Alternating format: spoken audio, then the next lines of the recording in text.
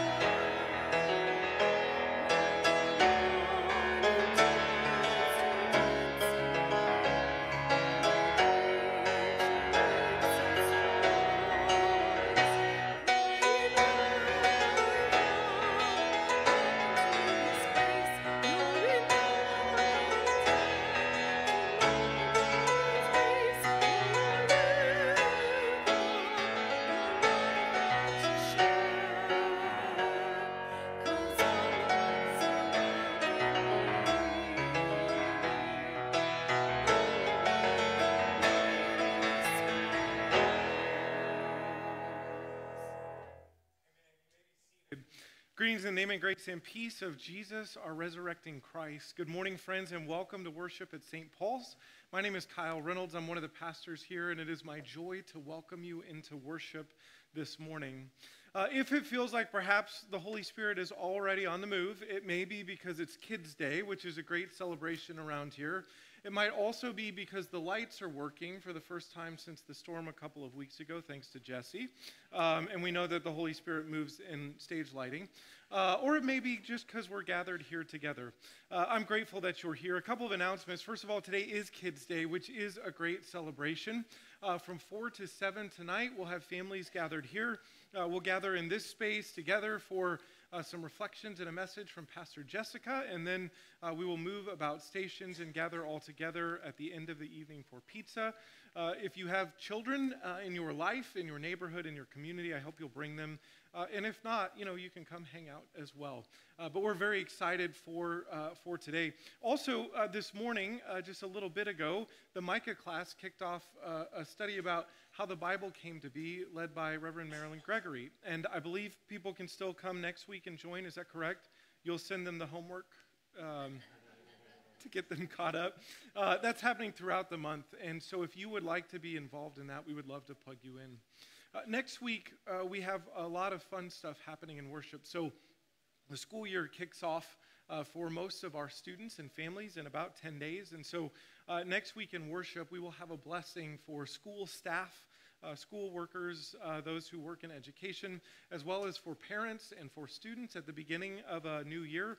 I would encourage students to bring a backpack or a lunchbox, something to be blessed. So we'll do a blessing during the service, and then after the service, we'll be doing blessings with each family individually, and I'm very excited about that. So I would invite you to come and be a part of that. We'll have a small group fair happening in the welcome area between services and after service, so you can find a way to plug in to grow your faith in the season ahead and to get connected. We will also start choir at 8:30 next week. Youth group will start in the afternoon, and we'll kick off the fall portion of our Bible reading program together. So there's lots of good stuff happening next week. I think it's going to be really fun. This is a great opportunity to invite somebody to see some of the best of what's happening at St. Paul's, so I hope you'll consider doing that, and I think it's going to be a really fun morning of worship. Two other notes for you. First of all, the Tiny Tots Triathlon is coming up this fall. This is something that we sponsor, that we're a part of.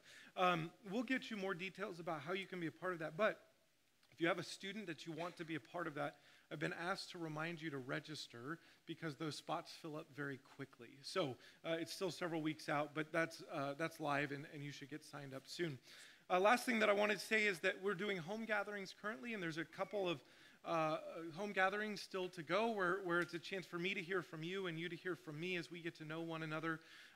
If you cannot find a spot to plug in because it's full or because the times don't work, would you let me know or somebody on the transition team, and we'll see what we can do. We have the opportunity to host a couple more of those if it's needed before the end of the month, but just communicate, and we would love to get you plugged in on that. Friends, this morning we continue our series called Learning to Listen. We've talked about what it means to listen to ourselves, to listen to God, and today we talk about what it means to listen to one another, particularly those of us who gather together in this community called church. I would invite you to stand as you are able for our call to worship as we continue in worship together with one another. Friends, what a joy it is to be gathered here together in this place of worship, to reflect and to sing, to laugh and to pray, to learn and to listen in community. People of God, let us be open to the Spirit. We open our ears to hear God's wisdom. We open our eyes to see God's glory. We open our hearts to receive God's goodness. We open our mouths to sing God's praise. People of God, let us be open to the Spirit. And let's sing together. Sorry, I thought there was something else. All right, let's sing together. In unity, we lift our song.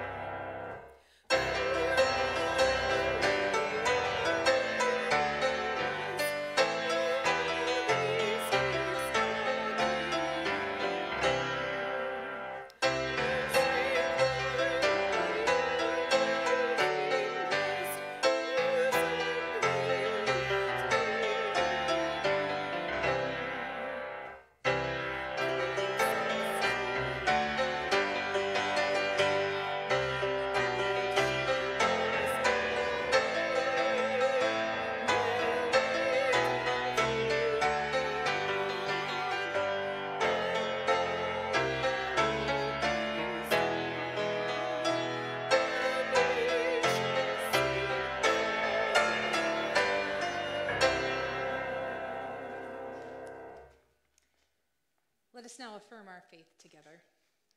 In the beginning, God spoke, and all that is came into being. To Moses, God spoke and called with a purpose. To Israel, God spoke and promised liberation. In Jesus, God spoke, the very word of God, living with us. In time, God spoke and promised to make all things new. Today and to us, God is still speaking. Let us have ears that we may hear.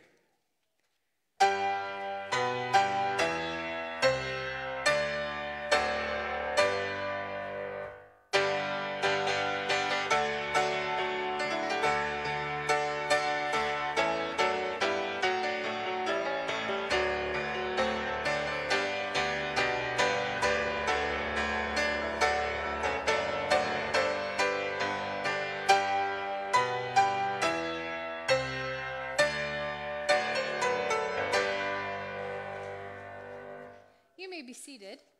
And in just a few minutes, our greeters will be coming around with our attendance pads. It is such a joy to worship with you today, and thank you for registering your attendance with us. I'd like to invite our kids to join us for Kids Connection. Miss Sherry's at the back of the sanctuary. We're going to head downstairs for a lesson. And parents, this week, the older kids will be coming back up for communion, but in future weeks, we changed rooms. We're just across the hall. You'll hear us. But we are now in a bigger space because, praise Jesus, we needed one. I'd like to invite all of us to sing together, Jesus Loves Little Children, which is adapted each week with words from our welcome statement.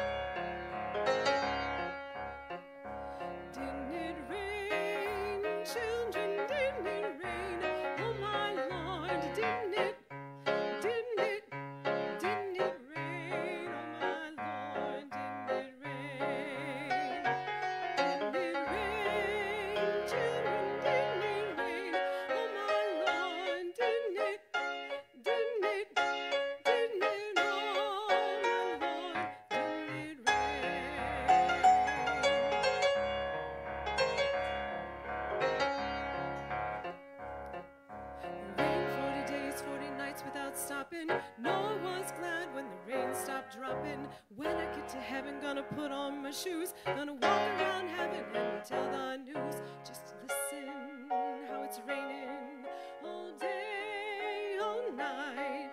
Just listen how it's raining all day, all night. Didn't it rain, children? Didn't it rain? Oh my Lord, didn't it? Didn't it? Didn't it, oh my Lord, didn't it rain? Didn't it rain, children, didn't it rain? Oh my Lord, didn't it? Didn't it? Didn't it, oh my Lord, didn't it rain?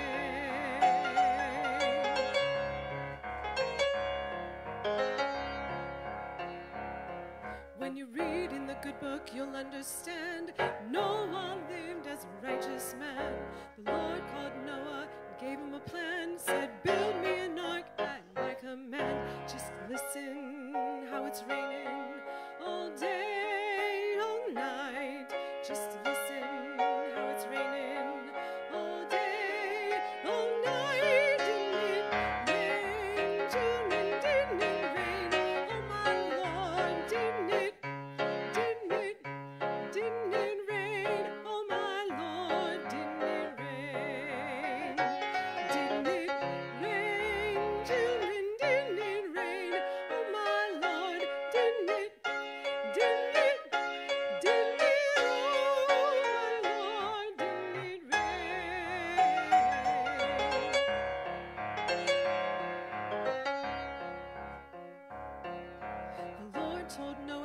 two by two, the ox and the fox and the kangaroo.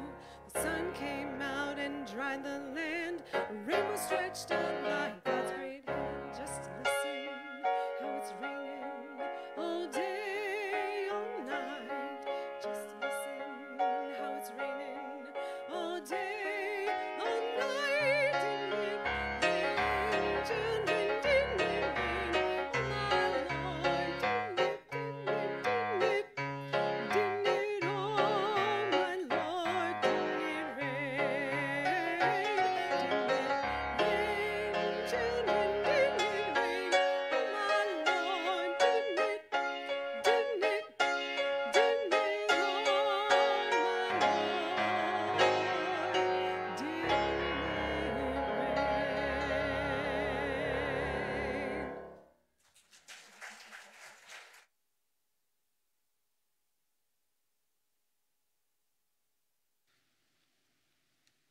This morning, our scripture reading comes from Exodus 18.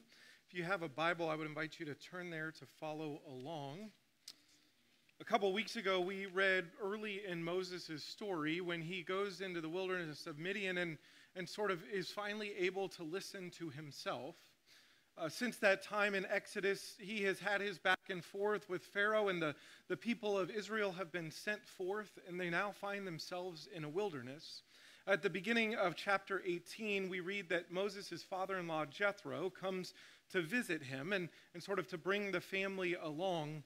And they have some conversation. I'll talk a bit about that later. But then it says that shortly after this happened. So I invite you to hear these words. The next day, Moses sat as judge for the people, while the people stood around him from morning until evening. When Moses' father-in-law saw what he was doing for the people, he said, "What is this that you're doing for the people? Why do you sit alone while all the people stand around you from morning until evening?" Moses said to his father-in-law, "Because the people come to me to inquire of God. When they have a dispute, they come to me, and I decide between one person and another, and I make known to them the statutes and the instructions of God." Moses' father-in-law said to him, "What you are doing is not good. You will surely wear yourself out, both you and these people with you. For the task is too heavy for you. You cannot do it alone. Now listen to me. I will give you counsel, and God be with you. You should represent the people before God, and you should bring their cases before God. Teach them the statutes and instructions, and make known to them the way that they are to go and the things that they are to do. You should also look for able men among all the people who will fear God and are trustworthy and who hate dishonest gain. Set such men over them as officers of thousands, hundreds, fifties, and tens. Let them sit as judges for the people at all times. Let them bring every important case to you, but decide every minor case among themselves. So it will be easier for you, and they will bear the burden with you. If you do this, and God so commands you, then you will be able to endure, and all these people will go to their home in peace." Moses listened to his father-in-law and did all that he had said. May God add blessing to our reading and understanding of these words. So I wonder if just for a moment you might think back about a piece of advice that you received from somebody who was a little bit further on down the road of life than you were. If there was a mentor or a colleague or a friend, somebody who had experienced a bit more of life, who had seen a bit more, who gave you some piece of counsel, some piece of wisdom, some piece of information that then changed the way that you lived. Has that happened to you? We develop these sort of relationships in formal and informal ways. We call them mentors, or we don't. We develop them in our families, in our neighborhoods, in our communities, in our workplaces, and I hope in our churches. Has there been somebody in your experience, in your life, who has spoken into your reality and allowed you to adjust the way that you live? I've been gifted in my life and in my ministry to have some wonderful mentors. I was thinking about some of the things that they had said to me this week. There was Dr. Fowler, who was a seminary professor, who taught me about the third sacrament, which is coffee.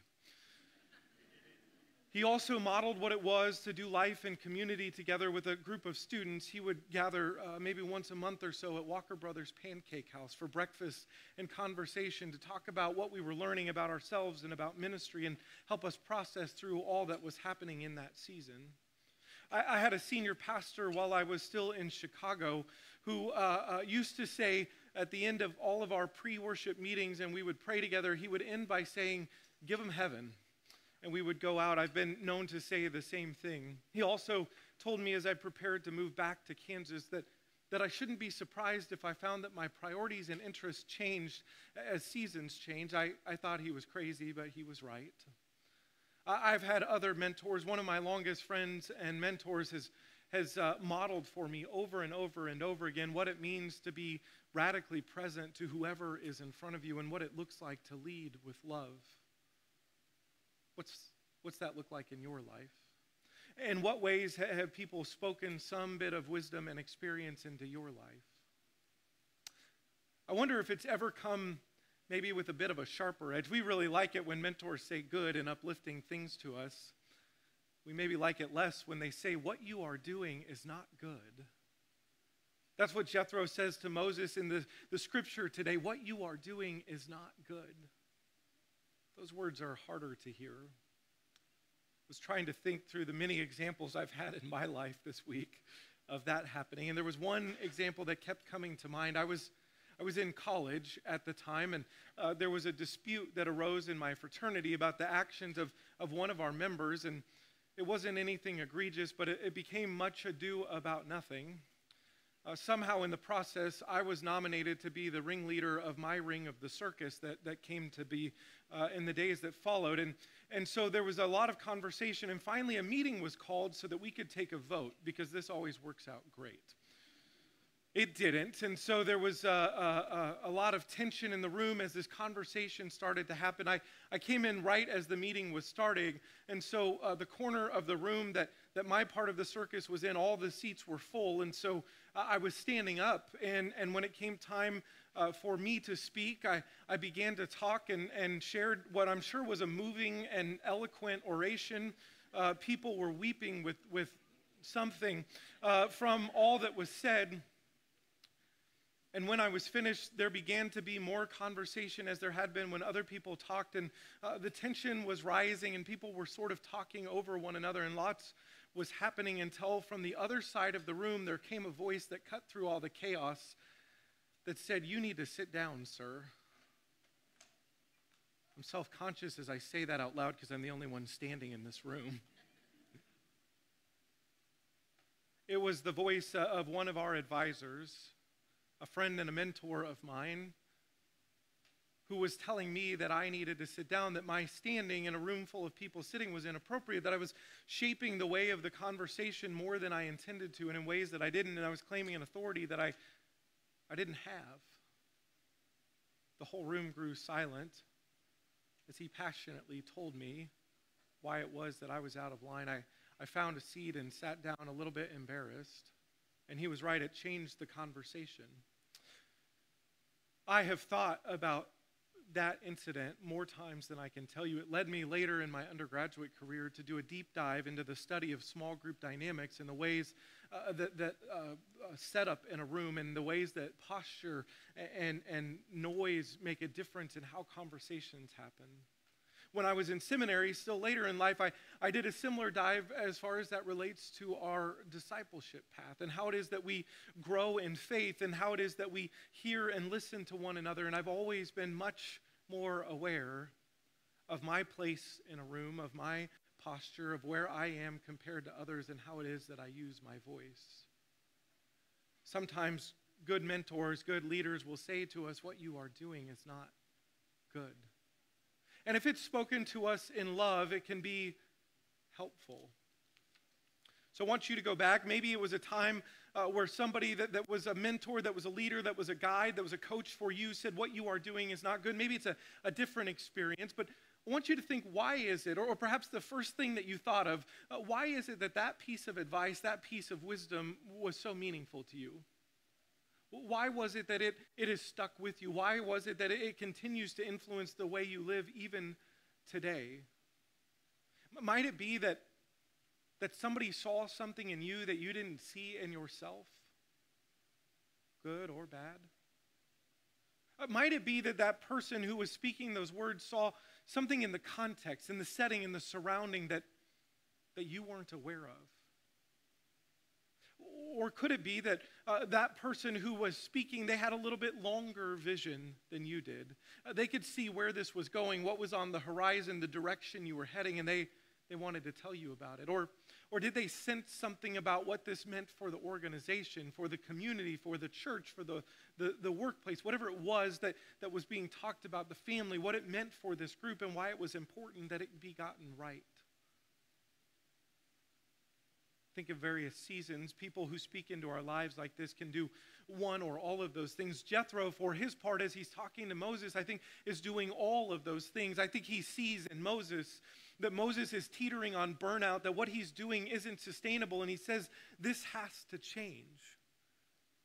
Maybe you've had somebody come to you and say, I don't think you're being your best self right now.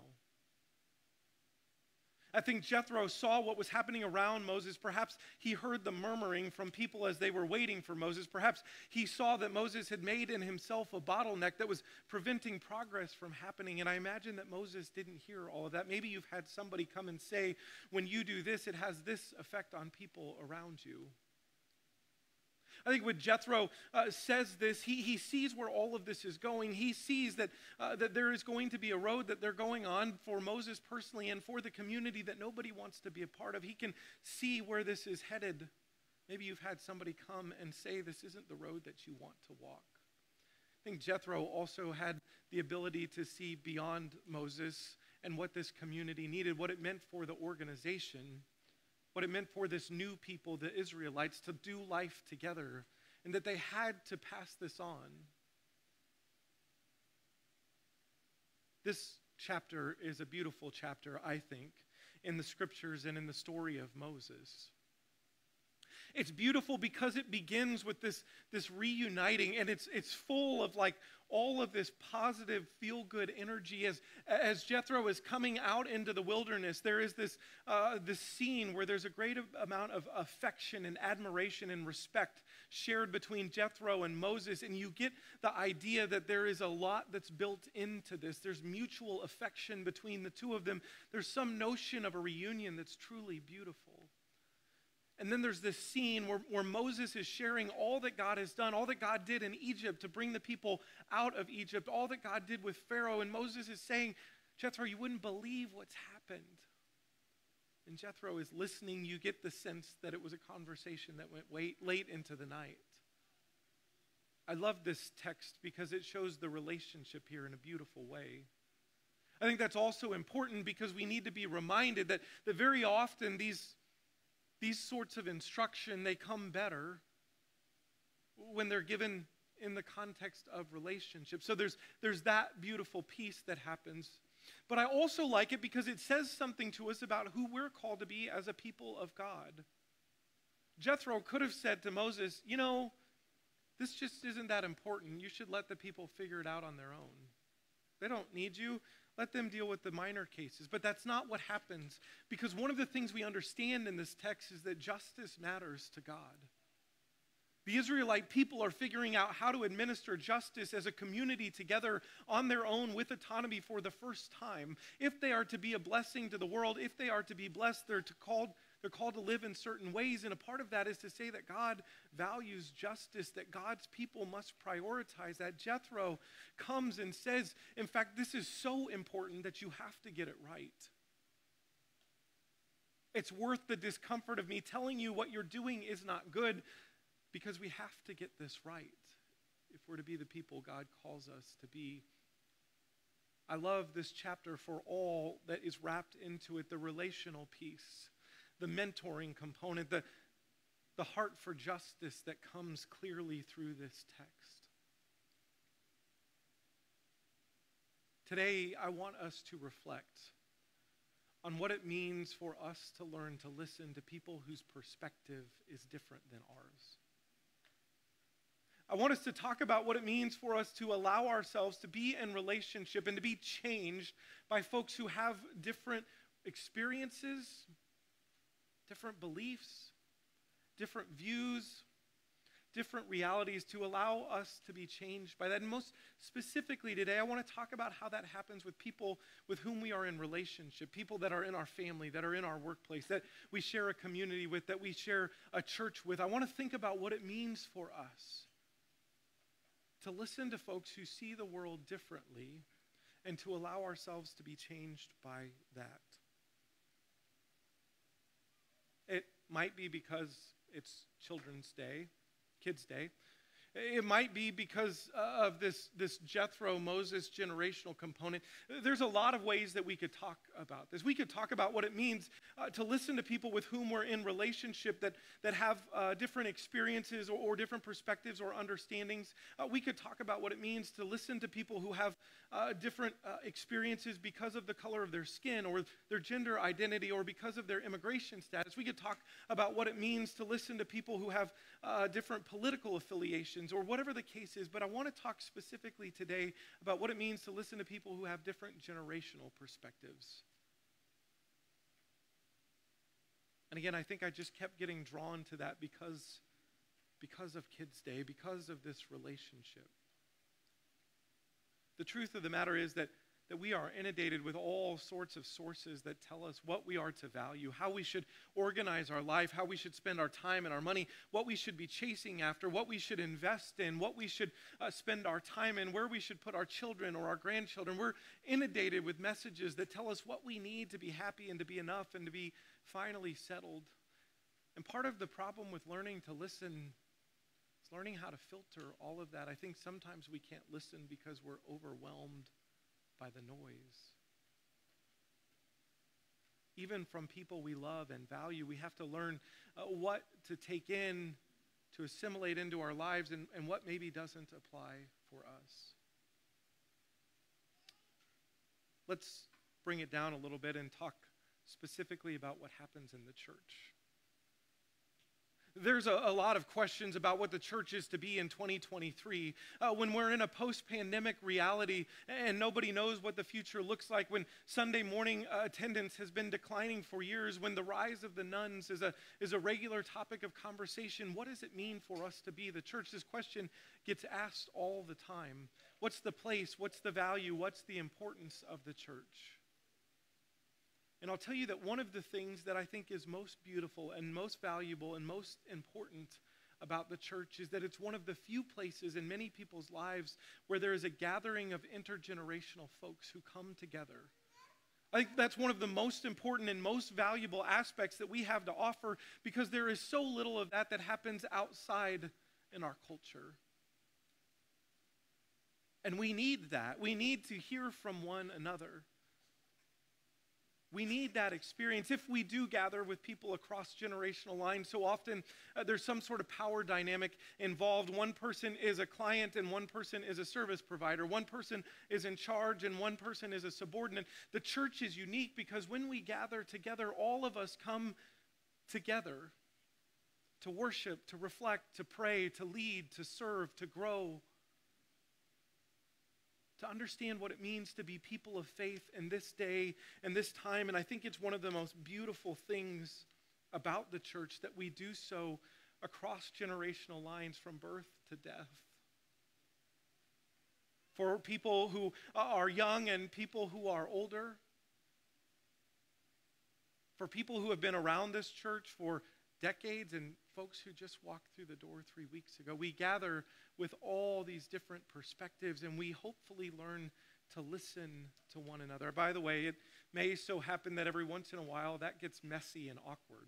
Have you ever experienced that? You looked around your section and you realized like you were the oldest one or the youngest one by far and you weren't sure that you belonged to this place. Let me say that I think that's good and that's beautiful. It's challenging. There's a reason that we tend to withdraw to our tribes, our people who have similar experiences. It's much easier, but there's so much value in it. And when we do it and when we listen and when we grow and when we practice and when we hear, we get a little taste of the kingdom of God with and for and through one another. I think it's absolutely beautiful.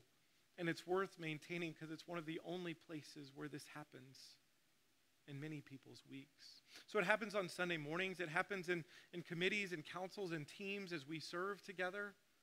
It happens when you're working in the garden or serving at Crosslines or serving down at the Hub. It happens when we participate in the Be the Light book club. It happens when we listen to one another in formal and informal ways.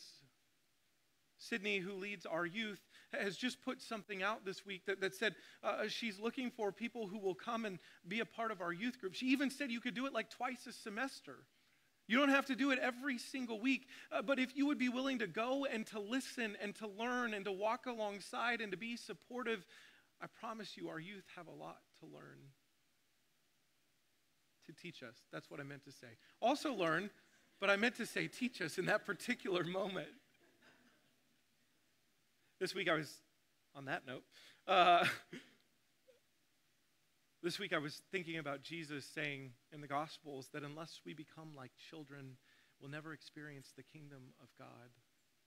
See, there's something to be learned from those who are older, from those who have experienced more of life, from those that we call mentors, but there's also something to be learned from the short-leggeds, from our youth,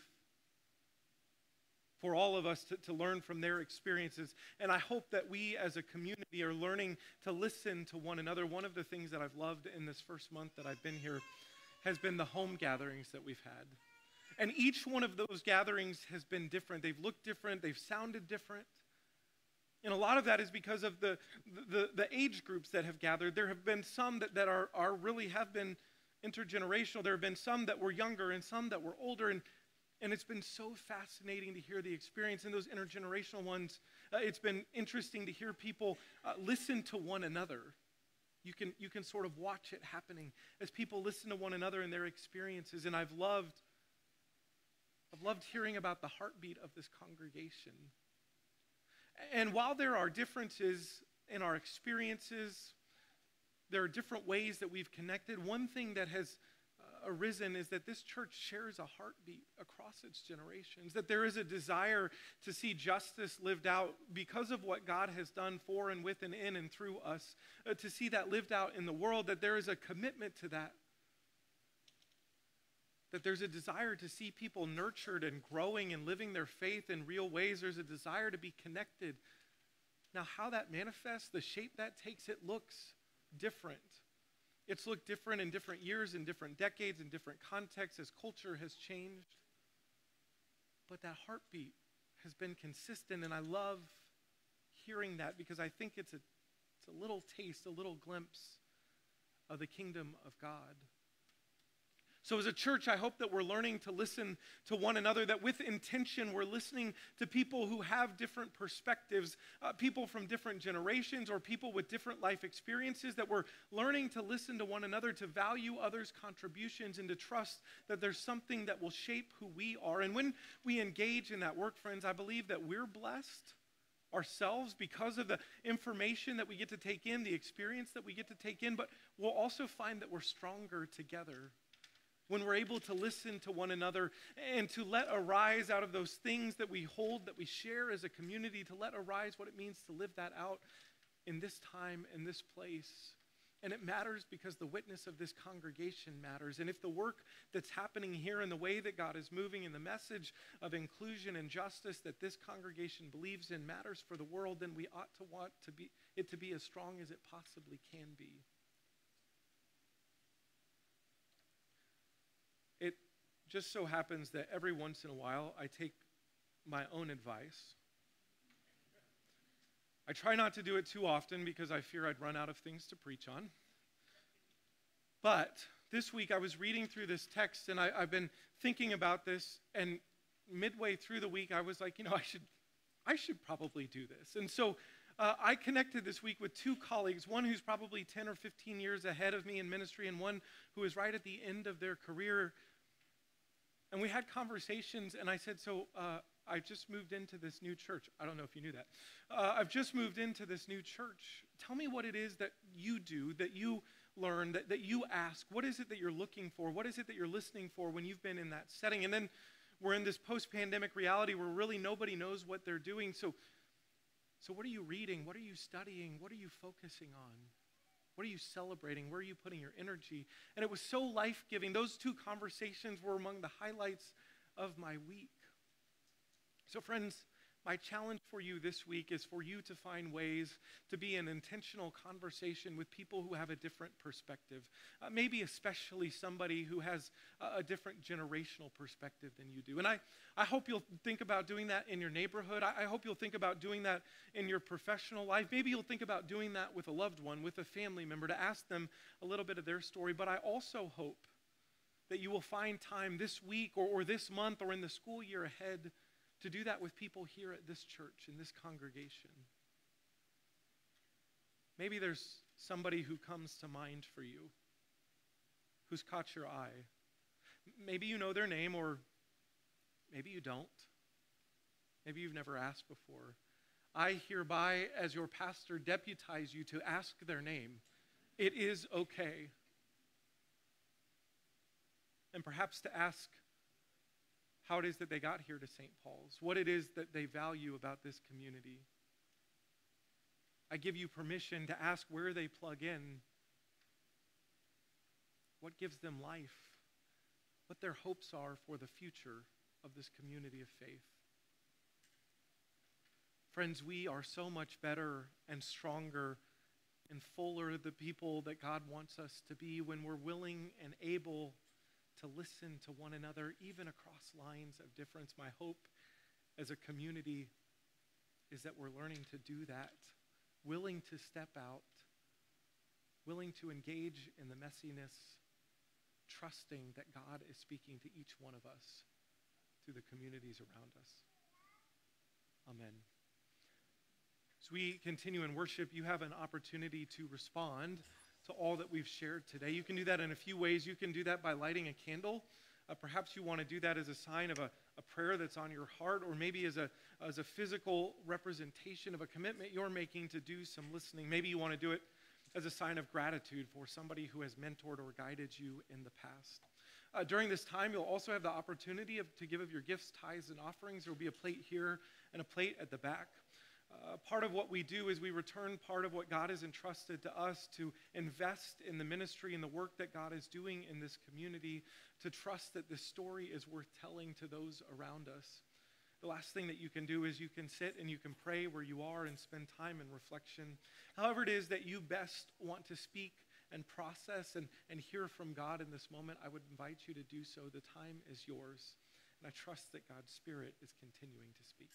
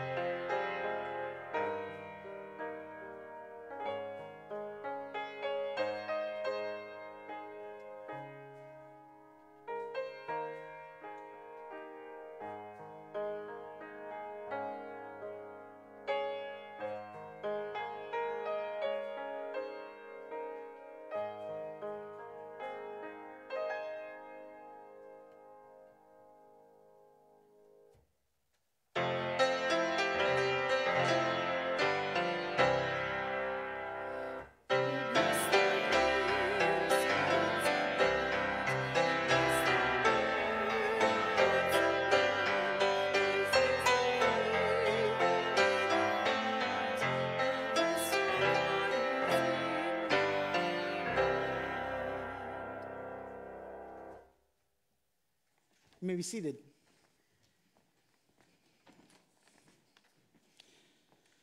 Friends, some things change and some things stay the same. In every generation, Jesus' people have gathered around a table like this. And we've gathered as God's kids. Knowing the kingdom of heaven comes to such as these, we come on this Kids' Day remembering how Jesus taught us to pray as kids to a loving parent, asking, "Give us this day our daily bread." One thing I love and I've learned from my kids in coming to communion is that they always want more. My kids, it's like, can't wait for leftovers, seconds, thirds. We want more bread. We want more juice. And so I pray that this morning that you come and are filled in the ways that you need to be filled by God's grace. But I pray that we also come and get hungry for more. I think God has a gift for us together in that. And so on this Kids' Day, and every time that we share in communion, it's really important that we say that whatever your age or stage, all are welcome at this table. And so specifically on First Sundays, we try and bring kids back to be part of our communion meal together. So we get to join together as a family in this time. If you'd pray with me, the Lord be with you. Lift up your hearts. Let us give thanks to the Lord our God. It is right. It's a good and joyful thing always and everywhere to give thanks to you, Almighty God. Your creator of heaven and earth. You formed us in your image. You breathed into us the very breath of life. And God, when we turned away and our love failed, your love toward us remained steadfast. You delivered us from captivity. You made covenant to be our sovereign God. You kept speaking to us through your prophets, the ones who looked for the day when justice would roll down like waters and righteousness like an ever-flowing stream, when nation would no longer lift up sword against nation, and neither would we learn war anymore. And so, God, it's with your people on earth and all the company of heaven. As your kids, we come together and praise your name and join in the unending hymn, Holy, holy, holy Lord, God of power and might. Heaven and earth is full of your glory. Hosanna in the highest. Blessed is the one who comes in the name of the Lord. Hosanna in the highest. Holy are you, and blessed is your Son, Jesus the Christ. Your Spirit anointed him to preach good news to the poor, release to the captives, recovery of sight to the blind, to set at liberty those who are oppressed, and announce that the time had finally come you would save your people. Jesus healed the sick and fed the hungry and ate with sinners. And by the baptism of his suffering and death and resurrection, God, you gave birth to the church. You delivered us from slavery to sin and death. You made with us a new covenant by water and the Spirit. And at Jesus' ascension, you exalted him to sit and reign with you at your right hand forever. On that night when Jesus gave himself to the end for us, he gathered his friends around a table. He took the bread and gave thanks, broke the bread and shared it with his friends and said, "Take, eat. This is my body. It's given for you. Do this and remember me." And in the same way, after supper, Jesus took the cup and again raised it in a blessing, shared it with his friends and said, "Drink of this, all of you. This cup is my blood. It's poured out for you and for many for the forgiveness of sins. Do this every time you drink it and remember me."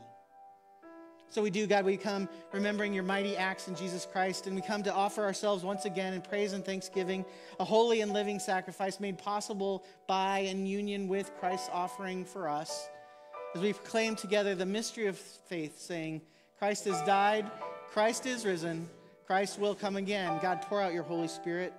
Pour out your Holy Spirit on us gathered here and on these gifts of bread and cup. Make them be for us the body and blood of Christ, that we would be for the world the body of Christ, redeemed by his blood. By your Spirit, God, make us one with Christ, one with one another, one in ministry to all the world, until Christ comes in final victory, and we feast together at his heavenly banquet forever. Through your Son, Jesus Christ, with the Holy Spirit in your holy church, all honor and glory belongs to you, Almighty God, now and forever. And God's people said, Amen. And we pray boldly as the kids of God that Jesus taught us to be, with the prayer saying, Our Father, who art in heaven, hallowed be thy name. Thy kingdom come, thy will be done, on earth as it is in heaven. Give us this day our daily bread, and forgive us our trespasses, as we forgive those who trespass against us. Lead us not into temptation, but deliver us from evil. For thine is the kingdom, and the power, and the glory forever. Amen. Amen. Again, it's really important that we say all means all. When we say all are welcome at this table, we join together as God's kids, as God's family around this table. I'm so glad to get to do that with you. I think we may need one more server if someone's just feeling compelled to jump up. Hey, all right. So there'll be a gluten-free option, or you can come forward and receive the bread as a gift. There's nothing we can do to earn it. It's just God's gift by grace to you. Come and receive the gift of the bread in your hands and dip it in the cup. I pray you'll come, and I pray you'll come, like I said, getting ready, wanting more. Come wanting more.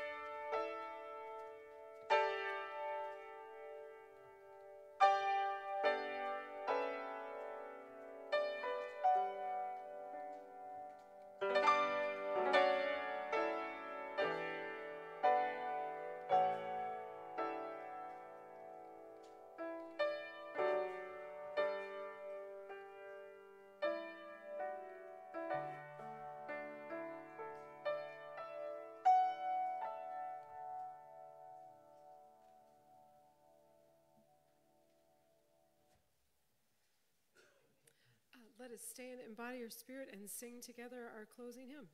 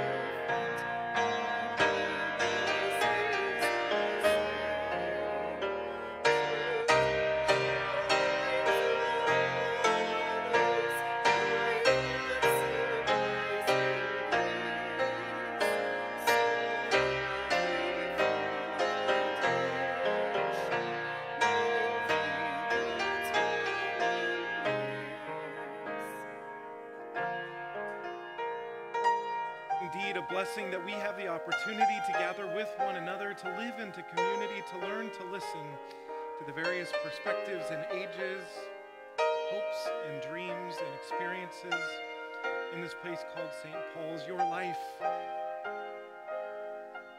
is a gift, an opportunity to share with another and to be influenced by another. I hope you find ways to do that here and in the world beyond this church. May you go trusting that that is good and holy work. Go in the strength and the love of God. Amen.